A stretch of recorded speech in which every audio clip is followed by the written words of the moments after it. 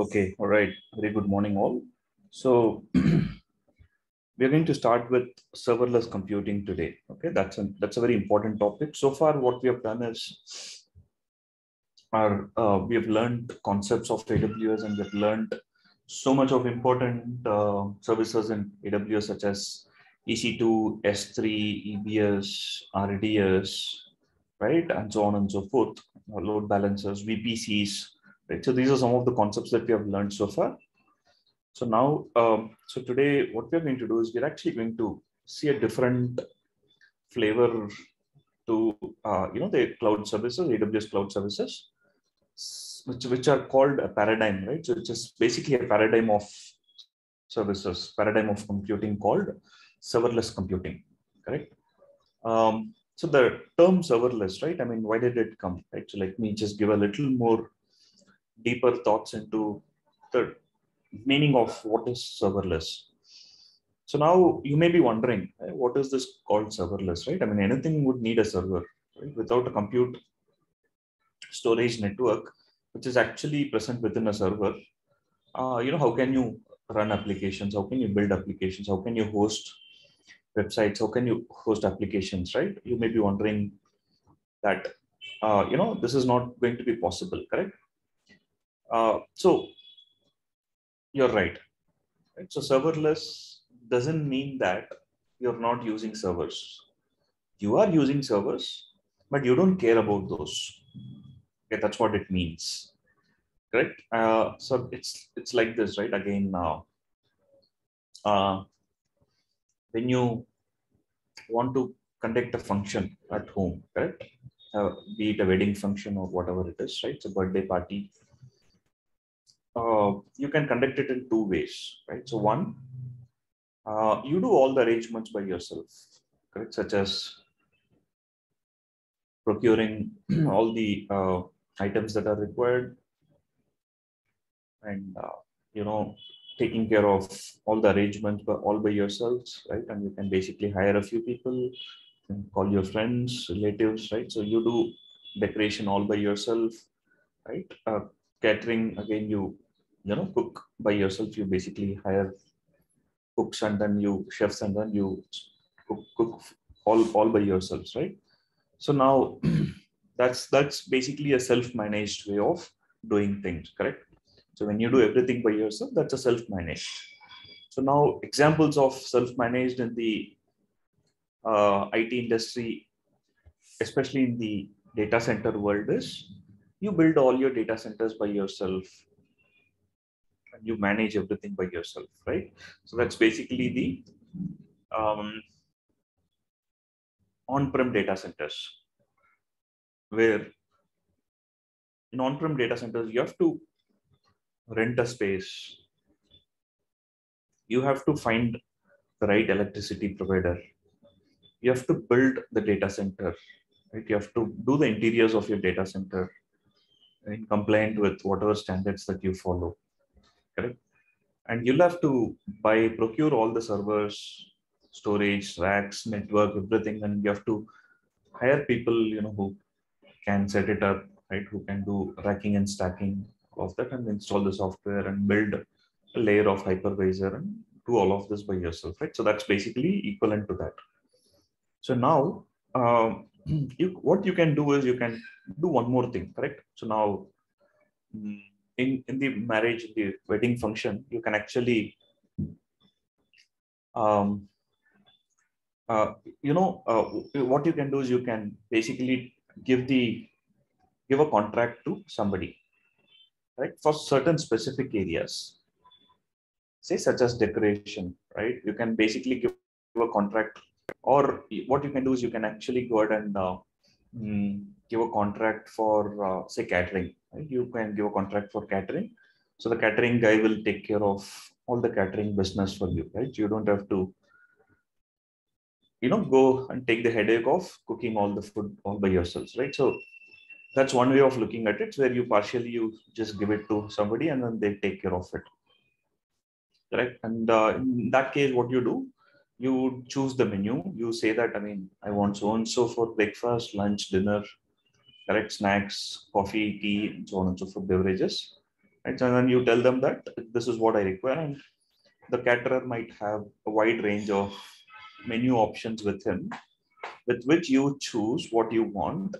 But the rest of the things is something that you'll have to take care, right? So, for example, serving is something that you don't want to leave it to the caterer, correct? I mean, you want to do the serving by yourself because you think that it's your family wedding function, and your relatives have to serve the guests, right? So that's so that you basically uh, demonstrate the love that you have for the guests, right? So what you do is you tell the caterer that you just cook and leave everything, and we will take care of serving.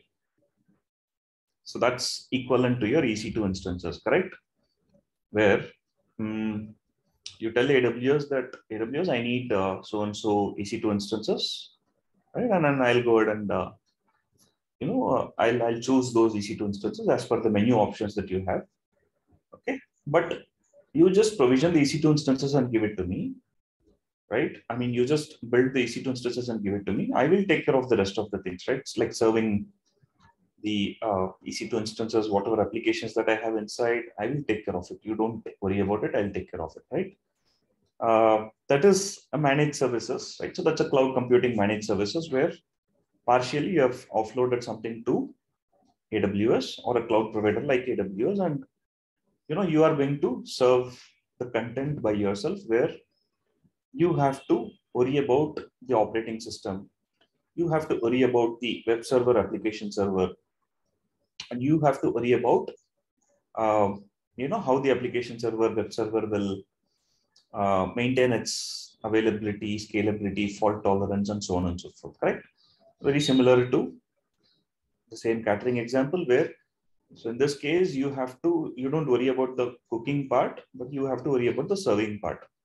Correct? You have to get so many of relatives. You have to distribute roles to distribute tasks to these relatives, saying that okay, you serve rice, you serve chapati, you serve dal, you serve sambar, you serve rasam, you serve sweet, right? Something like that, correct? You have to cleanly segregate the activities that all your relatives or your friends are supposed to do.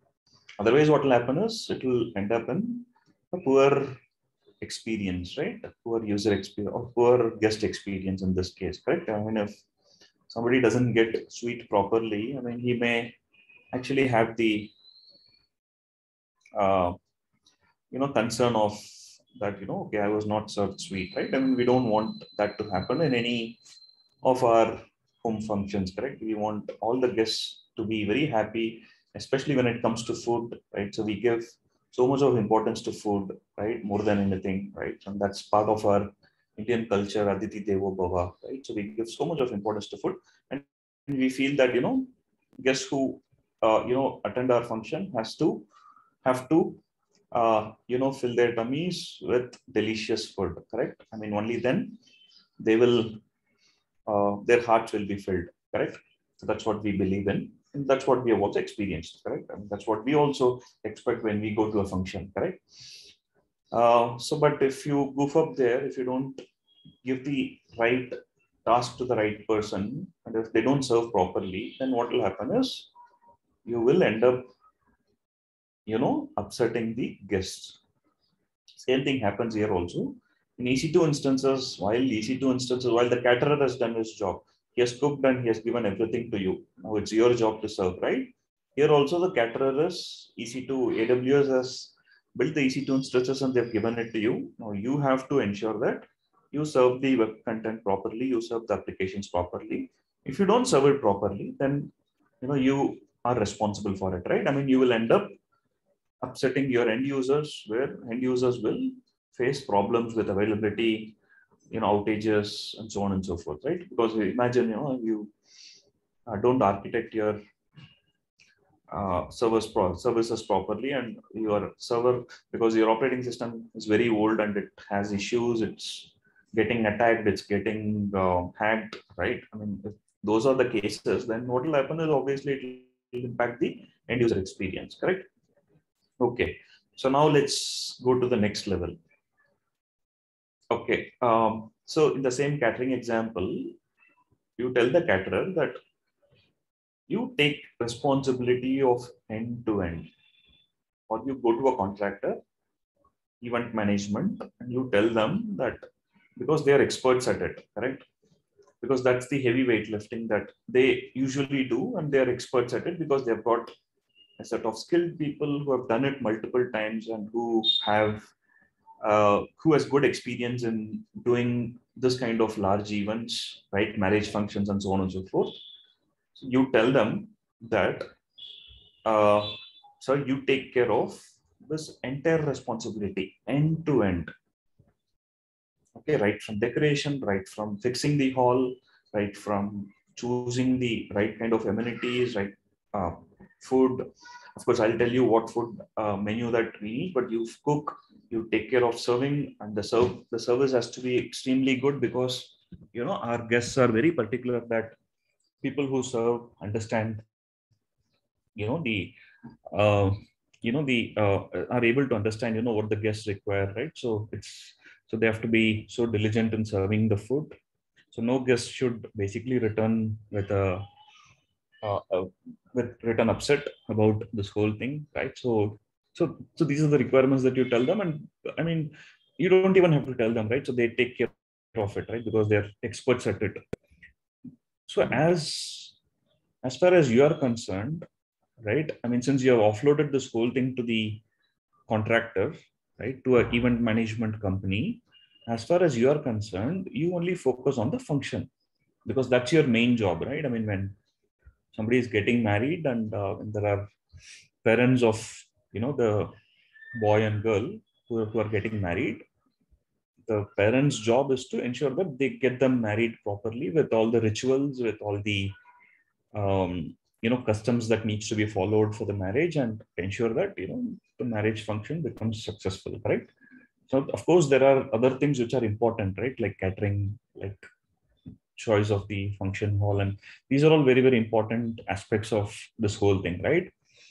Of course they're important, but most important from the parents' perspective is they have to ensure that all the rituals and the core of the marriage itself is made quite successful and fulfilling, correct? So that's their job.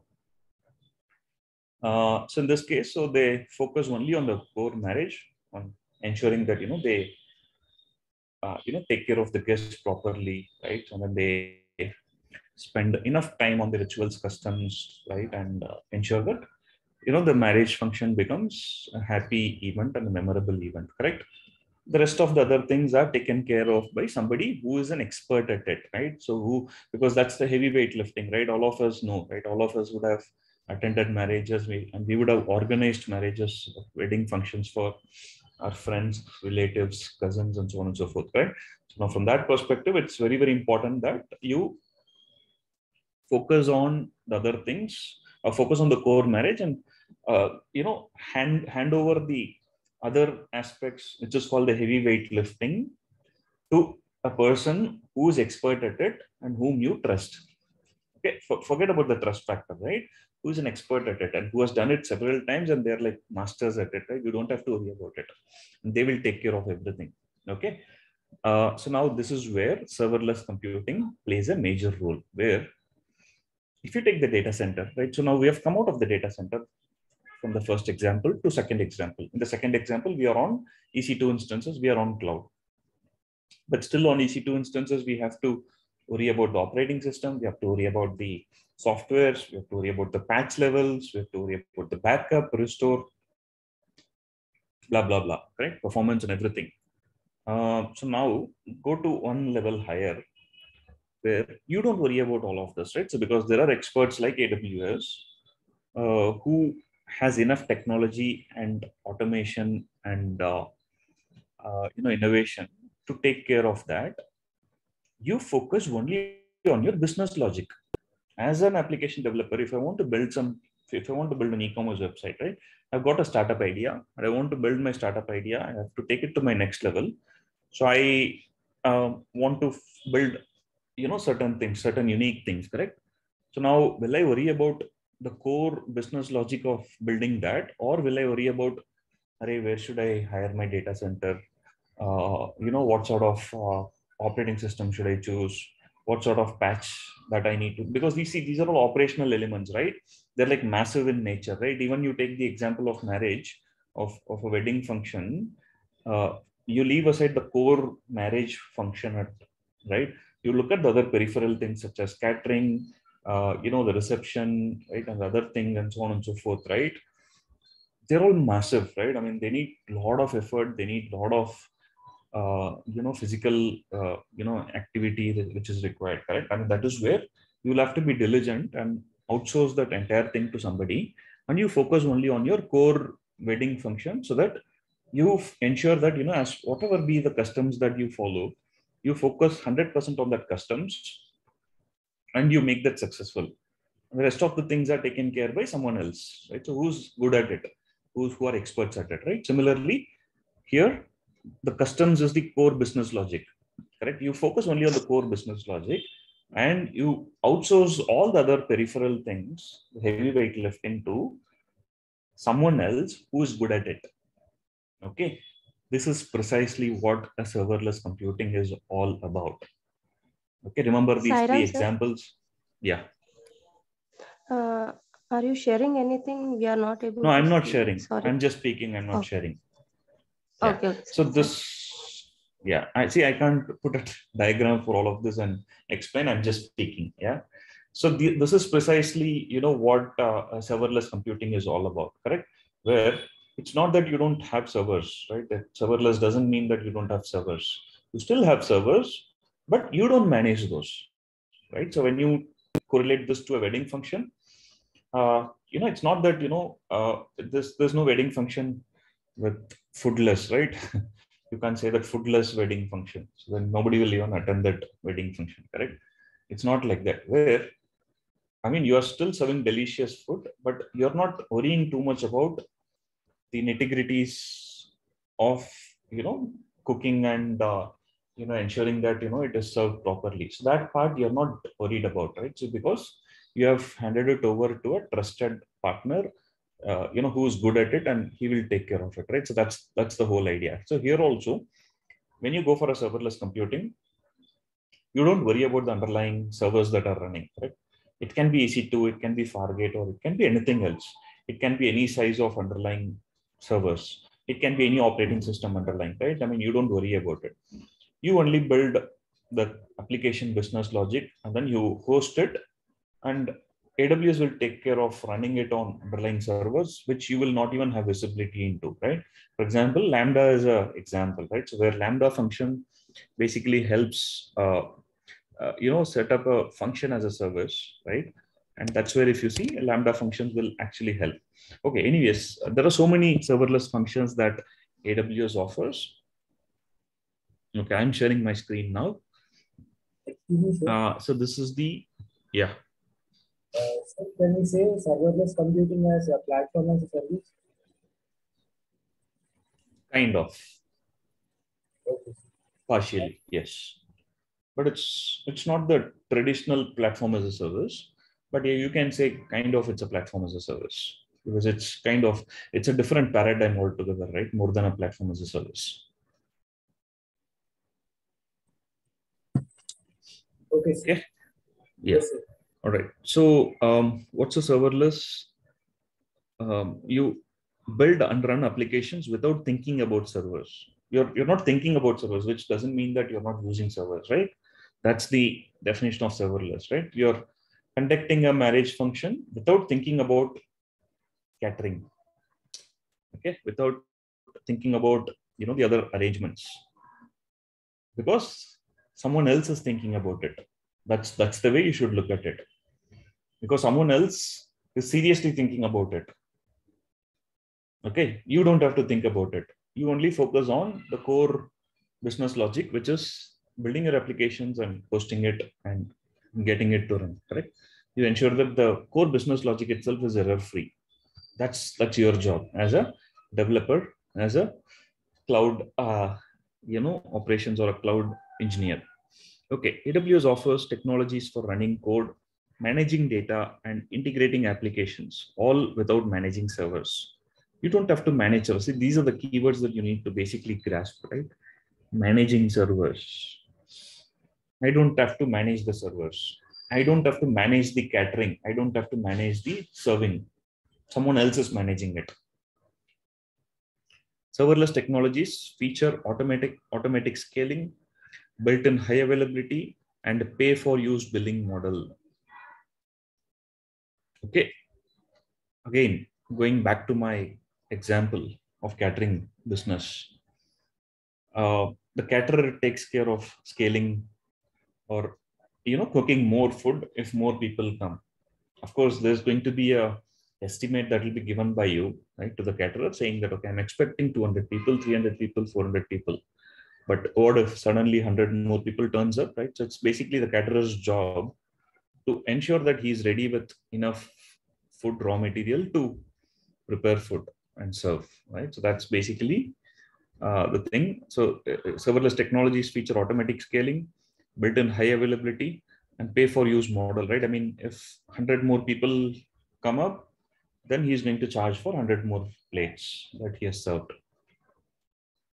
So which means that, you don't have to really worry about, I mean, if you don't have to say that, okay, I need 1,000 plates of food, right? And then end up wasting 500 plates, right? You only, say that, okay, I'm expecting 300 people, but it can go up to 600, 700 people, but I don't know.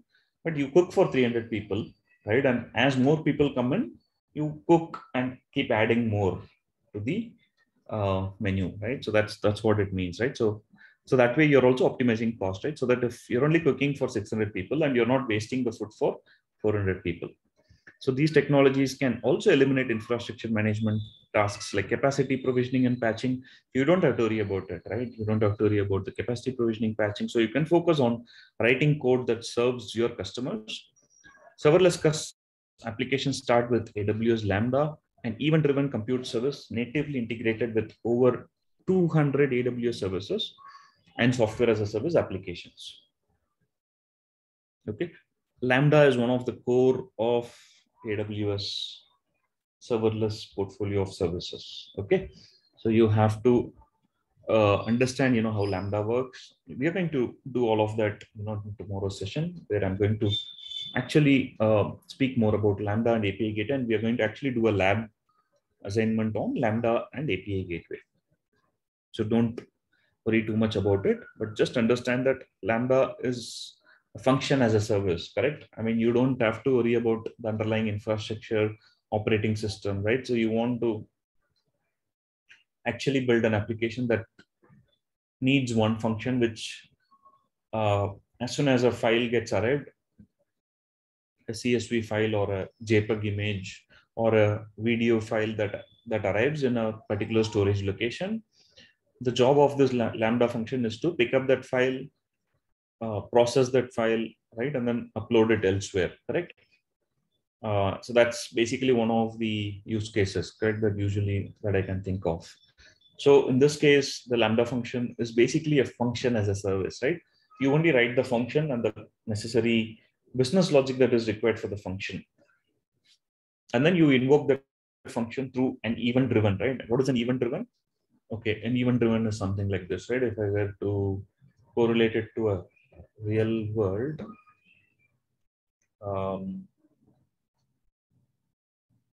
okay, so it's like this, right? So now, if you go to if you go to public sector organizations, usually, right, like banks, post offices, government organizations, right, especially the consumer facing or the customer facing, employees, who are actually sitting at the counter, correct? For example, you want to pay electricity bill, right? Or you want to basically pay property tax, or you want to pay something, right? So, or you go to a post office, correct? I mean, you want to send a speed post to somebody, correct? So now the clerk at the reception or the counter, the respective counter, would be waiting there. Okay, he or she will be present at the counter during the business hours. So now you go there, you hand over the letter to the clerk, right? And the clerk would actually take it up and start processing it. So that's basically an event-driven architecture, correct? So the clerk is waiting for any event or any person to arrive, correct? Their job is that, okay? Their job is to just receive and process that letter or whatever that you need to do, correct? Send a excuse me. So send a speed post or pay some bill, utility bills, and so on and so forth. Right? Their job is to keep waiting. They'll keep on waiting there. It's like a cashier at the bank counter, right? You go to a cashier's bank counter, the cashier would be waiting for a consumer or an account holder to come. He will take it and he will process it. Okay. So that's basically an event-driven computing, correct? So where the event, the function as a service will keep on waiting for any event to arrive. In this case, an event is a person walking up to the counter and handing over something to the clerk, right? Or a cashier. So in this case, a function as a service will be waiting for some event to happen, and you can design the nature of that event in whatever way that you want, correct? So now here in this case, the function as a service will keep on waiting. As soon as a file arrives at a particular location, it will pick up that file, it will start processing that file. Okay, so now what will happen is when there are two counters, correct? And suddenly 100 people arrive. What will happen is then they'll queue up, correct? So they'll stand in a queue, wait for the cashier or clerk to complete one at a time, and they'll be able to get their job done, correct? So now even in architecture, even in computing architecture, there are some patterns which can queue up your requests in such a way that, and also what the function as a service or Lambda can do is it can scale itself automatically to meet that demand. Okay, it can clone itself, right? Imagine you're going to a bank, right, and to deposit some money, there's one cashier counter, right? Suddenly there are 100 people. Okay, they've got some they've got a bonus, and all the 100 people are there to deposit some cash into their respective accounts, correct? Suddenly 100 people land. Imagine the cashier cloning himself into 100 times and addressing all the 100 people at the same time. Okay, that's not possible in a real world, but that's possible in serverless computing, okay, where the Lambda function can instantiate itself for those many times, for those many events that it receives, and it can serve all the events at the same time, all the 100 events at the same time. So that is the scalability part of Lambda function. Okay. So now a lot of software applications, SaaS applications use Lambda, and about 200 AWS services are integrated natively with Lambda. Okay. So now what are the benefits of using serverless computing? Move from idea to market faster, right? Eliminate operational overhead. So your teams can release quickly, get feedback, and iterate to get to the market faster, right?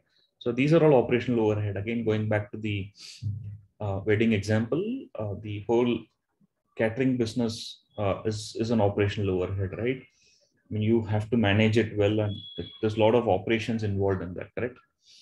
So you eliminate all of that, right? And then you get, you basically get to the market much faster, lower the cost with the pay for value billing model. Like if a Lambda function executes 10 times, you'll be charged only 10 times. Whereas if it is executed 10 million times, then you get charged for 10 million times. So that way, whereas in EC2 instances, you have to keep the EC2 instance on all the time for that capacity, correct?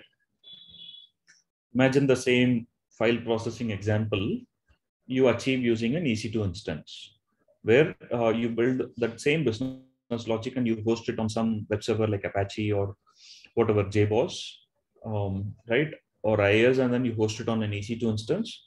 You have to ensure that your EC2 instance, bare minimum set of EC2 instances are running all the time, right? So which could be, as small as like 4 EC2 instances, 2 in each availability zone.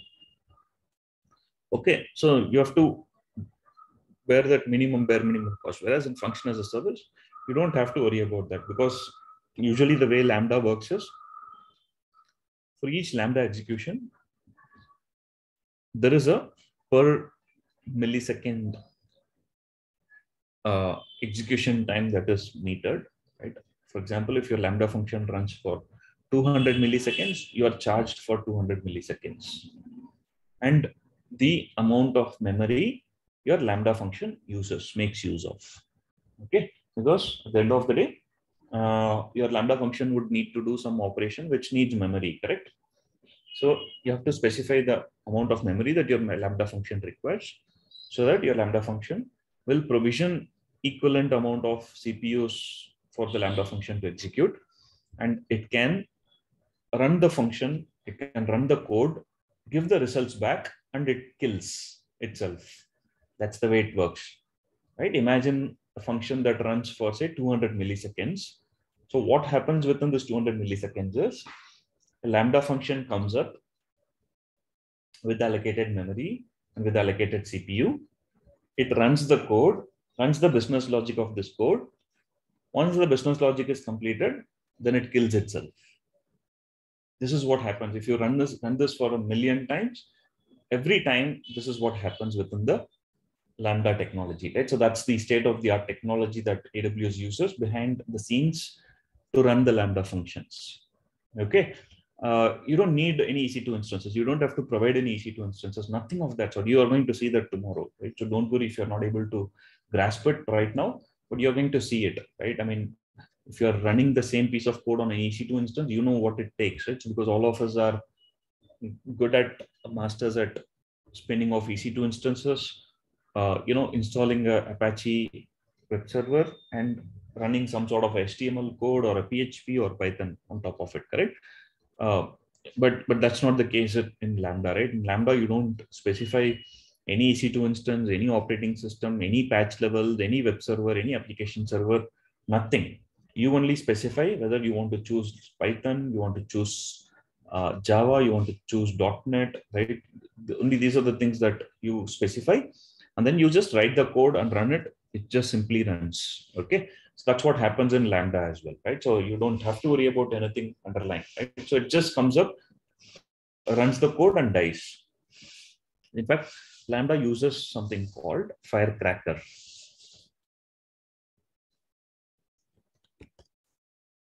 Okay, it's actually an open source virtualization technology.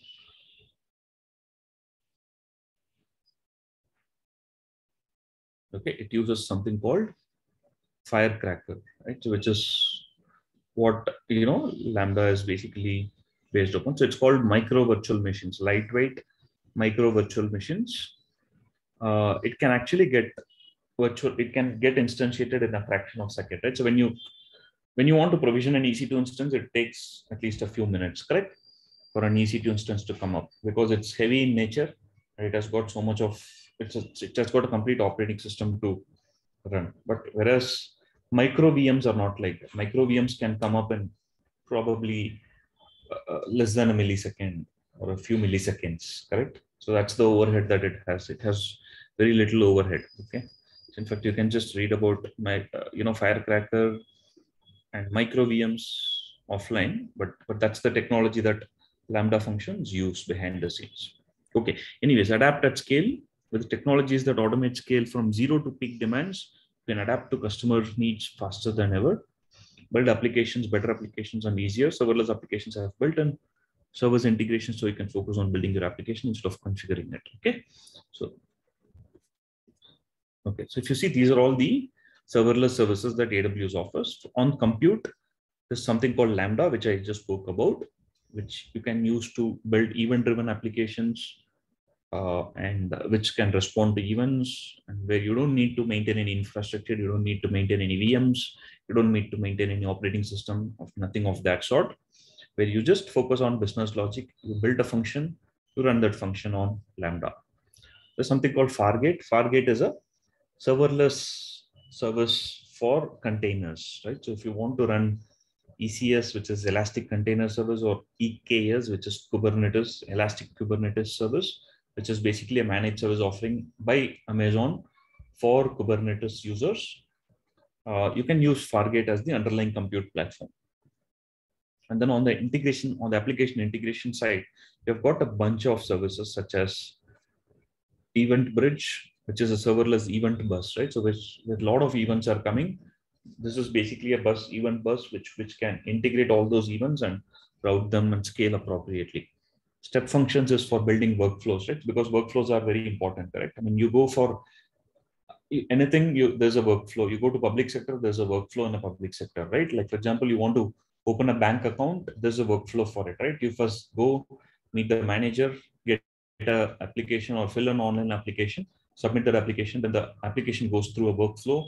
The manager would ask you, your address proof, ID proof, some introduction, etc., right? So once that is done, so then he takes it to someone else for approval. Once that approval is done, so then he creates an account for you. Then he asks you to put a minimum balance in it, etc., right? So these are all, like, I'm just relating it to the real world scenario, because at the end of the day, workflows are very, they're kind of used in the real world, very frequently. SQS is a queue service, right? It's a simple query service. And it's basically used for queuing, right? So when you need a queue, right, where you want to push some messages to queue, the queue will take care, and anybody can read from the queue and use that messages for their applications, correct? So in such cases, like weather updates, right? Usually, there's a meteorological department, like in our case, IMD is there. IMD actually pushes messages into a queue, and all the websites would actually pull messages from the queue saying that, okay, Hyderabad, this is the weather, this is the rain forecast, and so on and so forth. SNS is a notification service, right? For example, as you build applications, you need some mechanism to notify end users, notify something, like you want to notify, or you want to even push something to a log, correct? So SNS is there, and you want to send email notifications, right? SNS is a service that is used for, it's a fully managed messaging service. API Gateway is again an interesting service. We're actually going to do a lab session on API Gateway tomorrow. API Gateway is a fully managed service that makes it easy to create and publish APIs at any scale, right? So it's basically a gateway with which you pass through, and then you will see a lot of APIs. You hit one API and you get response back from the API. And now API Gateway is something like, which can manage the scale and which can do rate limiting and so on and so forth, right? So for example, if my application is getting, say, 100 hits on an average, right, per hour, suddenly that 100 hits increase to 1,000,000 hits, then it means that something is wrong, or something either this way or that way, right? Either something is wrong or really your service is picked up in the market, okay? If it is picked up in the market, then well and good. But if some hacker is trying to create some sort of a coordinated, distributed denial of service attacks, then you are in a deep mess, correct? So in such cases, API Gateway limits the requests that are sent to the backend in such a way that it only limits to 100 requests per minute or per hour. Okay, all that is possible using API Gateway. API Gateway uses all HTTP standards, the standard REST API standards. A lot of you said that you are aware of REST APIs, so now you can actually use REST APIs, and you actually use API Gateway to build those REST APIs. Okay, and again, AppSync is a fully managed service that accelerates application development with GraphQL APIs. Right? So GraphQL is something that we learned about in our database. So it's basically a graph query language for building, say, social media applications like LinkedIn, Facebook, and all. Okay, that's on the middleware. The data store is basically the backend database where you can use S3 as the backend data store to store files, store objects, and all of us know how S3 can be used. Correct? You can create a bucket and you can store anything in that bucket, and you can query that bucket. Correct? Amazon DynamoDB, all of us have done examples with that using DynamoDB. It's a key value document database service delivering single-digit millisecond performance at any scale. You don't have to worry about the underlying infrastructure. You simply go store as much as data as you want, and you put as much as load as you want to DynamoDB. you will still get a single millisecond latency. RDS, all of us know RDS, but RDS proxy is a service that makes applications more scalable and secure. I'll not go deep into that. And Aurora is again, it's a database service, correct? A relational database service, but Aurora serverless is a completely serverless service where you don't have to worry about choosing the, T2.micro or C5.x large or R5.2x large, nothing of that sort, right? Aurora serverless takes care of everything automatically, and it automatically scales depending on your application needs, right? So that's basically the Aurora serverless. Now there are a bunch of use cases, that standard use cases. So here, build a sample to-do list web app that enables a registered user to create, update, view, and delete items. An event-driven web application may use Lambda API Gateway for its business logic and DynamoDB as its database, and Amplify console to host all static content. Okay, so if you see, users will hit Cognito. Cognito is again a serverless service that is for creating authentication for your application, right? So you want to build an application and you want to create an authentication, you can use Cognito. And you also want your application to integrate with single sign-on providers like Amazon, Google, Facebook, Twitter, LinkedIn. You can use Cognito to easily integrate it with a social sign-on. It's called social sign-on, right? So you can use some Cognito to do social sign-on. This is the Lambda function. This is the API gateway to do API. And it has got 6 functions. Each function has got a job to do, but API gateway is the one which is actually sending the request to the Lambda functions, which is invoking the Lambda functions. And behind the scenes, you have a DynamoDB table, right? This is basically a Lambda-based data processing, right? So where, as I said, go back to the clerk or cashier example, deliver notes from an interview in Markdown format to S3, right? Use S3 to trigger multiple workflows, right? So S3 will actually trigger, right? So when a Lambda function needs to execute, S3 will trigger that Lambda function as soon as it receives a new file. Okay, and a new file comes in, it triggers that, and it will allow the Lambda function to do it. And batch processing, there's so many batch processing examples that are there, right? In real world, if you go, when you start your jobs, when you start understanding how enterprise systems work, batch processing is one thing that is very, very important for enterprises, right? So where there's so many batch jobs that run, sometimes what happens is when I make a credit card transaction, it's not immediately reflected in my current statement, correct? At least that happens in ICICI a lot. Usually it takes about 24 hours for that to reflect in my current statement, credit card statement. So the reason is there is a batch process that runs every day night, where ICICI gathers all the transactions that are done by users through the day, and then they do a bulk update to the respective current account statements. So that's possible using serverless. Event ingestion, again, as I said, you can, when objects are stored in S3 buckets, you can simply take that and use something called recognition, Amazon recognition service. It's a service that can run OCR on images and text. Yeah, and then you extract those, like for example, right? If somebody uploads, an image, right, or a scanned image, JPEG of a page, right, of a Word document. So now recognition can easily convert it back into text format using OCR, optical character recognition. That's called OCR. That's a technology which is in prevalence over the last several decades. It's not something new, but now it has become a lot more robust and a lot more accurate. And in fact, this is a machine learning service, right? Recognition is also a machine learning service. And Comprehend is also again another machine learning service that AWS uses. Okay, anyways, so now these are all some of the customers that, for example, Taco Bell, right? What is Taco Bell? Taco Bell is basically a global food chain. I mean, so they rapidly shifted their 7,000 US restaurants from indoor dining to delivery, right?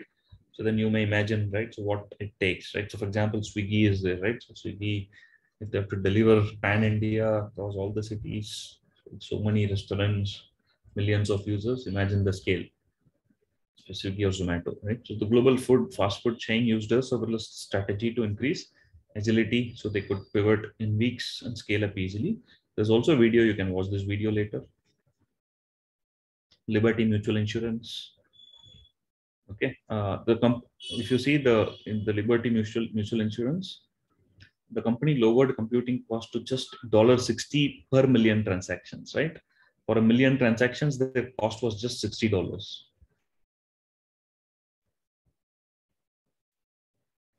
Coca-Cola, okay.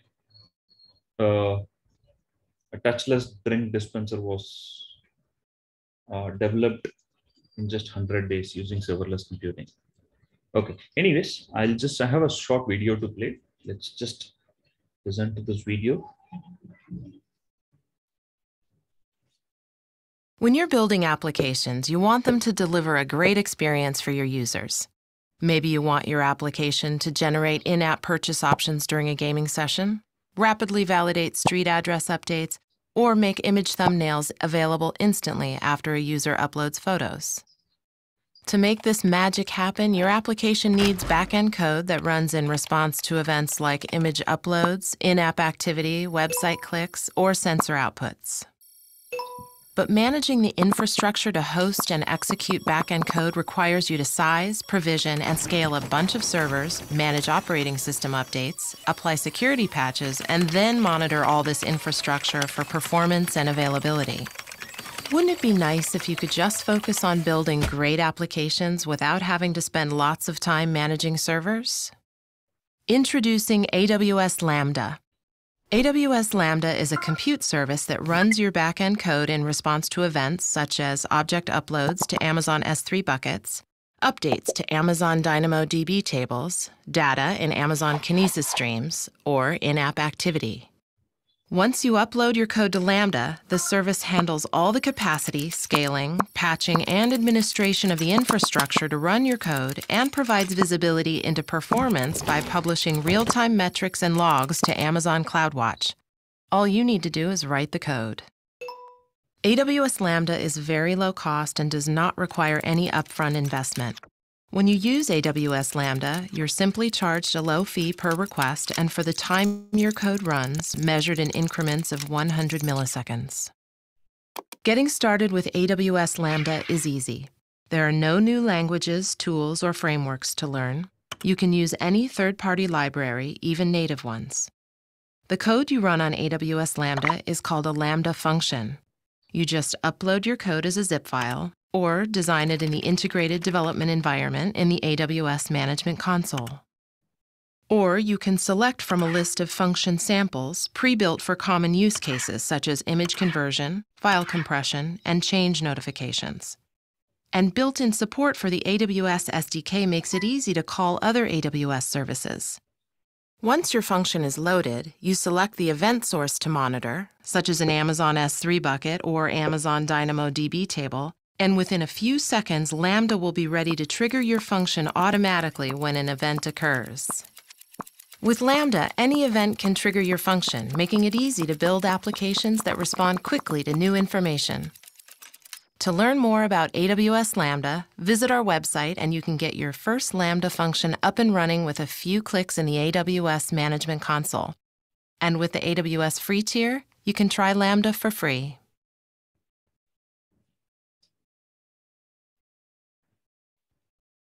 Okay, cool. So that's for the AWS Lambda, correct? Okay. And also what you can do is, in fact, what I would suggest you to follow is you can follow this channel, right? Amazon Web Services channel in YouTube. I've already subscribed to that. So you can also go subscribe to this. It has got a lot of interesting stuff, right? So the thing that I wanted to show you was, you can actually go to this. This is my architecture forum, right? And you can check.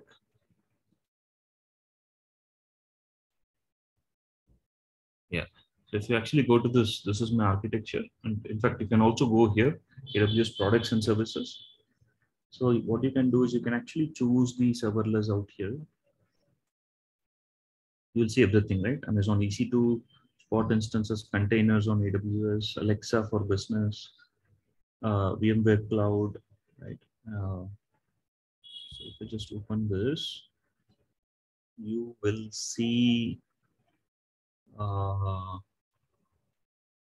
serverless here, machine learning,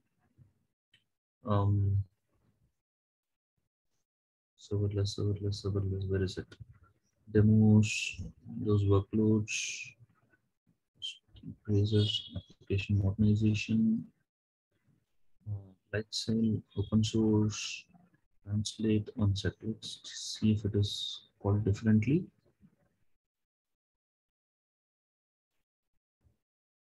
Or you can just go to this AWS products and services. AWS. Yeah, out here, you can actually search for serverless services and you can watch those. These are all short videos, right? Not very lengthy videos that will take hours of your time.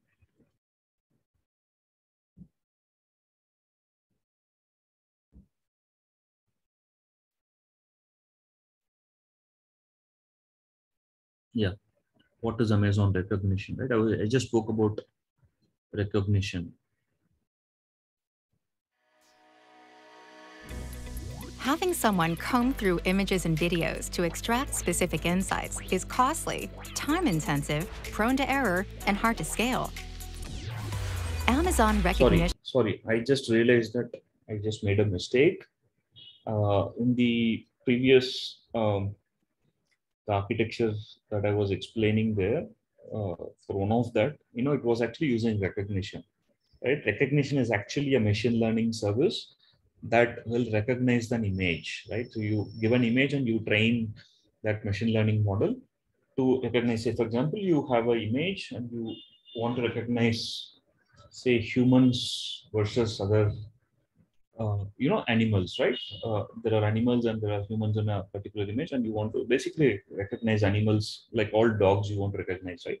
Recognition is a service. It's a serverless machine learning service that will allow you to do that. The OCR engine is called Textract. Okay, that's called the OCR engine. In fact, I think I got confused between Textract and recognition. Textract is the OCR engine and recognition is a machine learning image recognition service. Is a fully managed computer vision service that helps you move past manual inspection by automating your image and video analysis with highly scalable deep learning technology. You can use Amazon Recognition to solve a variety of business challenges. And the best part is, you don't need any machine learning experience to use it. With Amazon Recognition, you get highly accurate facial analysis and matching, as well as object, scene, segment, and text detection that you can use to find specific content in large numbers of images and videos.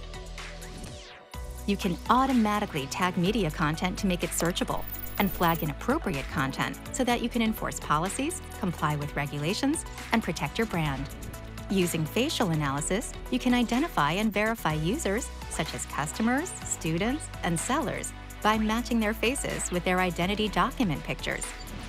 Amazon Recognition custom labels extends object detection capabilities even further, allowing you to quickly train custom models by simply supplying labeled images that are unique to your business. Use custom labels to find your corporate logo and images. Identify your products and analyze inventory on store shelves. And classify parts on your assembly line. Let machine learning do the work for you. Get started with Amazon Recognition today. Yeah, so this is one example, right? The volume of data. Similarly, you can actually, all these are all short videos, right? I mean, but you will get a lot of knowledge and understanding of what each what are the different types of use cases that are possible with AWS services, mainly the serverless services. Just 1 second, I'm just trying to search for something else. Yeah, this is TextRact that I was talking about, right? So where with TextRact, you'll be able to run OCR on images.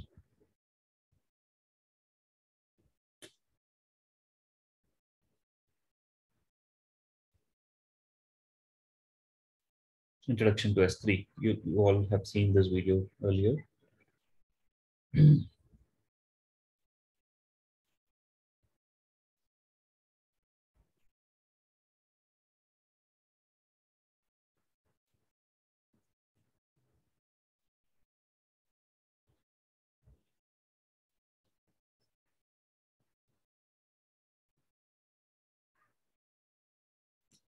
Okay. Anyways, I mean, so simply if you just go to Amazon Web Services channel in YouTube, it has got 556K subscribers.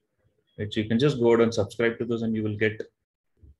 So here, there's also one more interesting thing called, this is my architecture. It's very, very interesting where you will see real architectures of customers, where the customers present the real architectures, right? So for example, let me just take an architecture.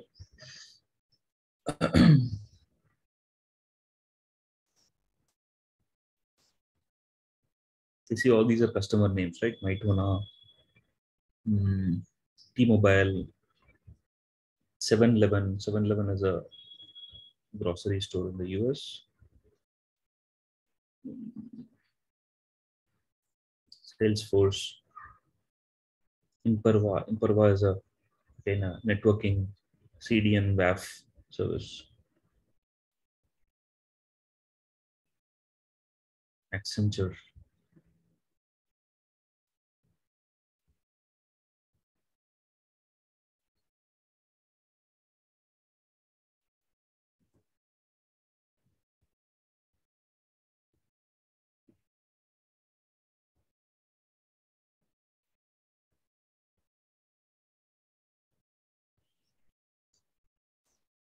PwC, Nielsen, they're all big logos, correct? Yeah, see this platform, serverless platform for end-to-end browser testing using Chromium on AWS Lambda. So let's just watch this.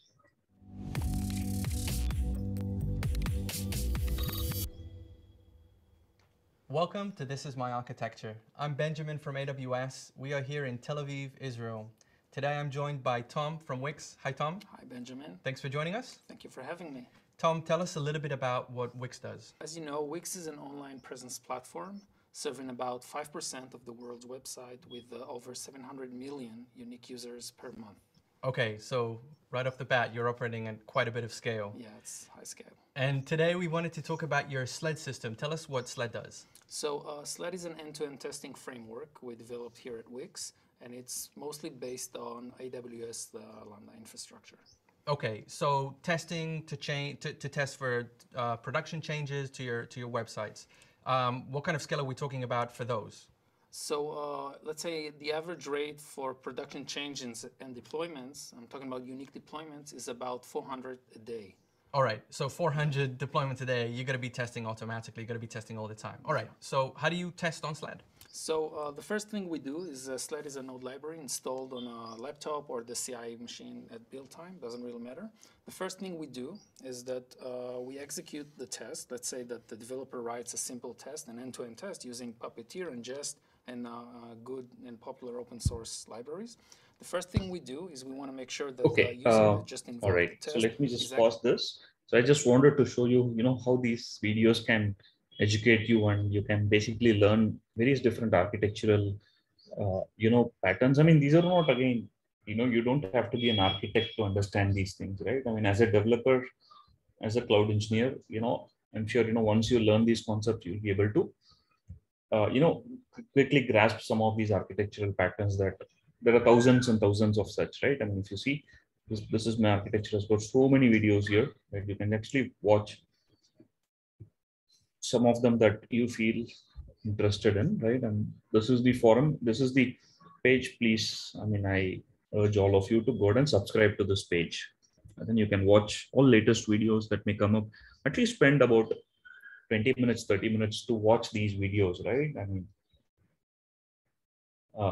you know what? I mean, we can take a pledge, correct? That instead of, I mean, we spend hours and hours on social media, Facebook, Twitter on a daily basis, correct? Assume, you know, we spend about 3 hours on an average on daily to spend on Facebook and Twitter and YouTube, correct? So just take 20 minutes out of it. Okay, just take 20 minutes out of it and watch these videos. Okay, and make it a practice, right? If you make it a practice to watch these videos for on an average like 20 to 30 minutes daily, right? So that becomes your habit, right? Then slowly keep increasing that, right? So then you reduce your Facebook time from 3 hours to half an hour, right? Half an hour is okay. It's a healthy statistic, right? If you spend half an hour to 45 minutes on Facebook daily, that is more than enough. Okay, all right. So so you can just follow this Amazon Web Services channel, okay, out here. Alrighty, so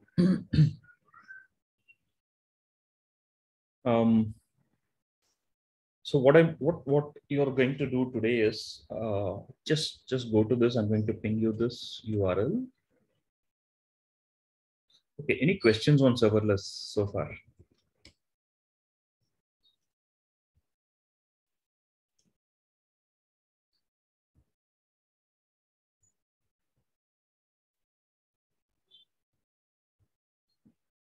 No questions? Okay, all right, no problem. So if you actually go here, I don't know, somebody has annotated my screen. Please clear this.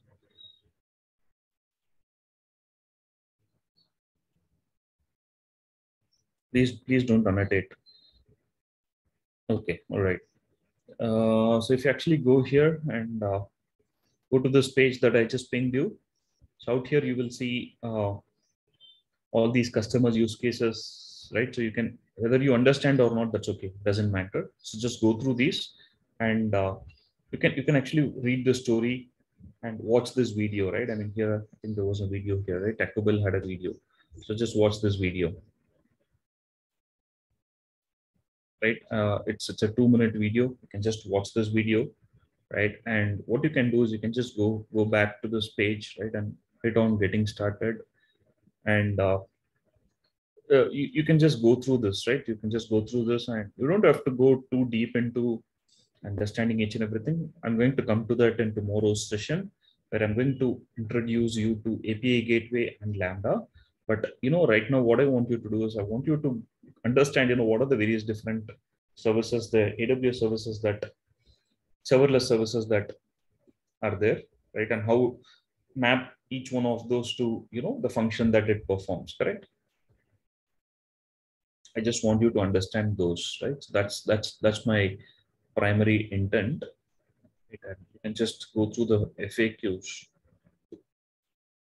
Okay. So in fact, at Amazon, we've got a very interesting culture, right?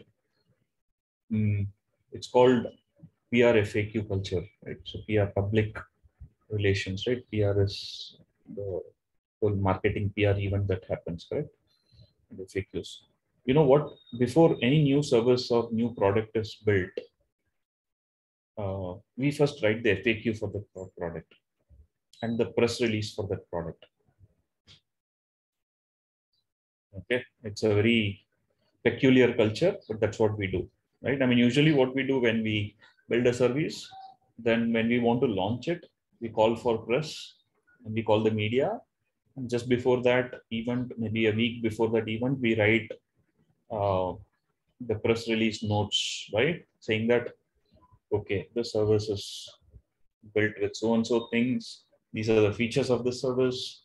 These are the capabilities of the service, and this is what our product does, etc., etc. And then we also give it to launch it in our website, saying that in our press release page of the website, we launch it, and also we give it out to media, right? So newspapers, a lot of online journals and so on and so forth, correct? That's what usually people do.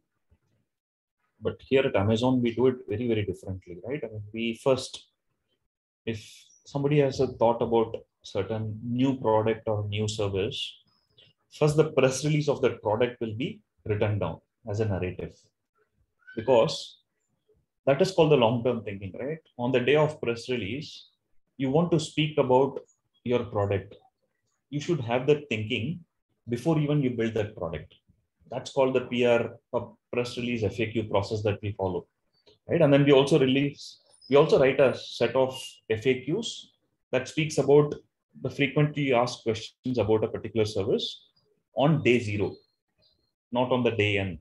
Day N is basically the launch of the product, but we do that on day 0 and we work backwards from there, right? So now, if you want to make a product interesting and if you want to make a particular service attractive, right, there are certain characteristics that the product needs to have, correct?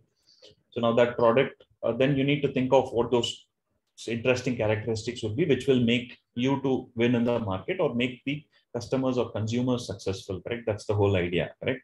So from that standpoint, that is thought through, and then the product is engineered according to that, right? And it's not the other way around, right? Usually people do it the other way around. They first build it and then they retrofit their messaging according to the capabilities of the product. Thereby, they're actually limiting themselves. But that's not the case here, right?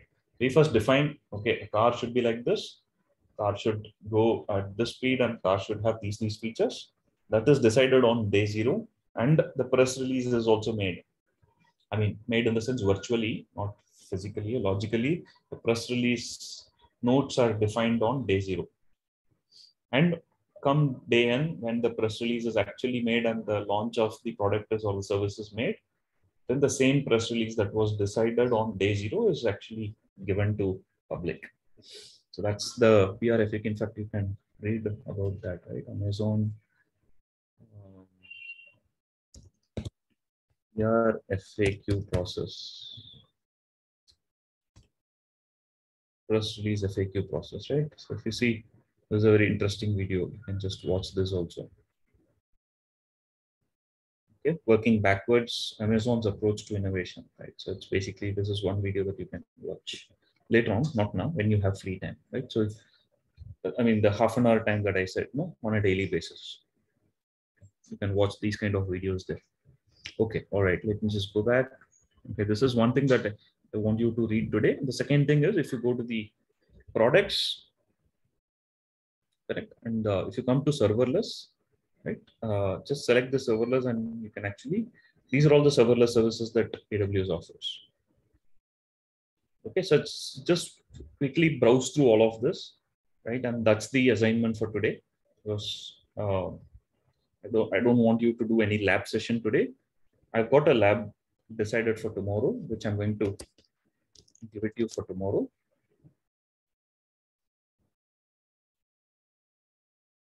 So 28th December, I've got a lab session for tomorrow, where we are actually going to use Lambda, SNS, SQL, Secrets Manager, and also API Gateway.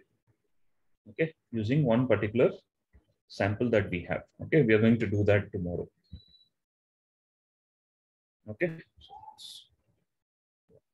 Okay, all right. So yeah, so that's what we are going to do tomorrow. So let's now go ahead and do the serverless learning. So 101 of serverless learning using the link that I just gave you, and you can watch some of the videos that are there in the YouTube channel. Okay, so any questions? We have probably 10 more minutes. I can take a few questions, and do you have any questions? Sir, when we are going to do part 2 of the project, sir?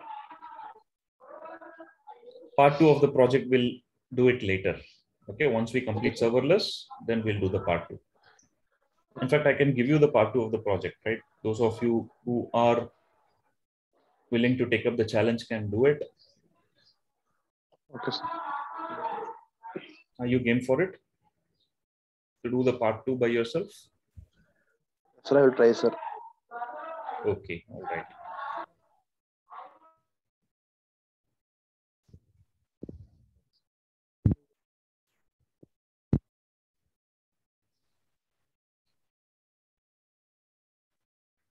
Any questions on serverless?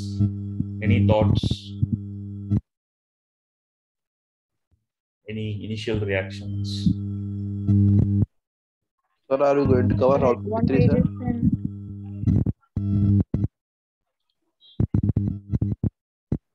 So please go one by one. SB26 is asking something.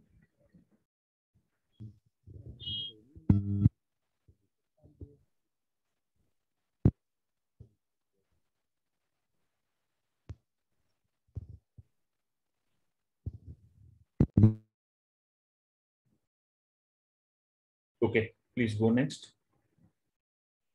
The benefits and advantages of serverless based like Lambda. Yeah, so you can build applications much faster. You don't have to worry about the underlying infrastructure, and you don't have to worry about the cost as well, right? I mean, cost is going to be very, very less as compared to normal virtualized on running it on EC2 instances, where you decide, what sort of instance size that you require and what sort of operating system that you require. So you don't have to worry about all of that. The cost is going to be much lesser. Agility and cost. These are the two major benefits.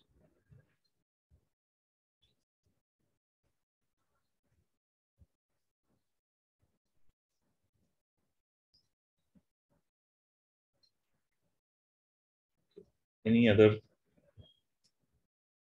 Okay, in fact, what I'll do is, let me give you the project, the part 2 of the project, correct?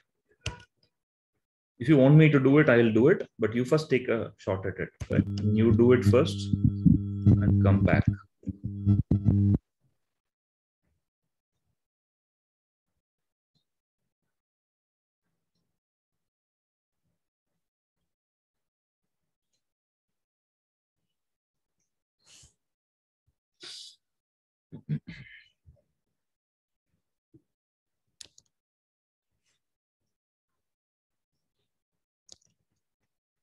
I'm going to give that project here. Let's put it in the chat.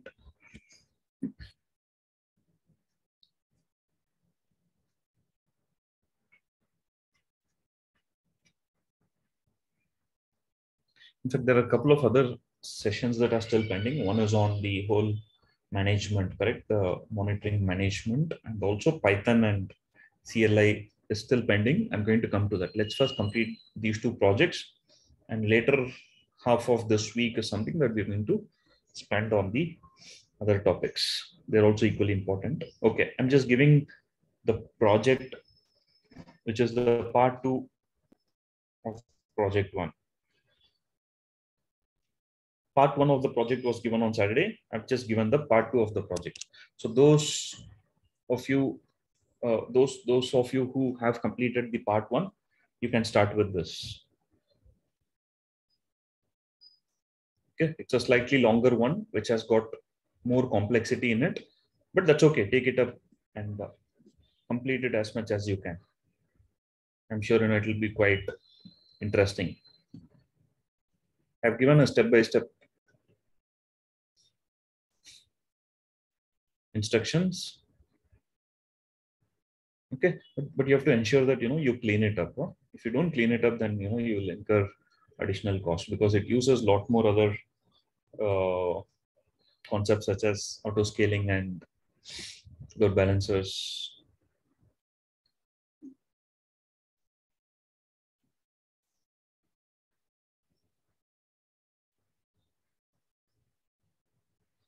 Okay, so yeah, please take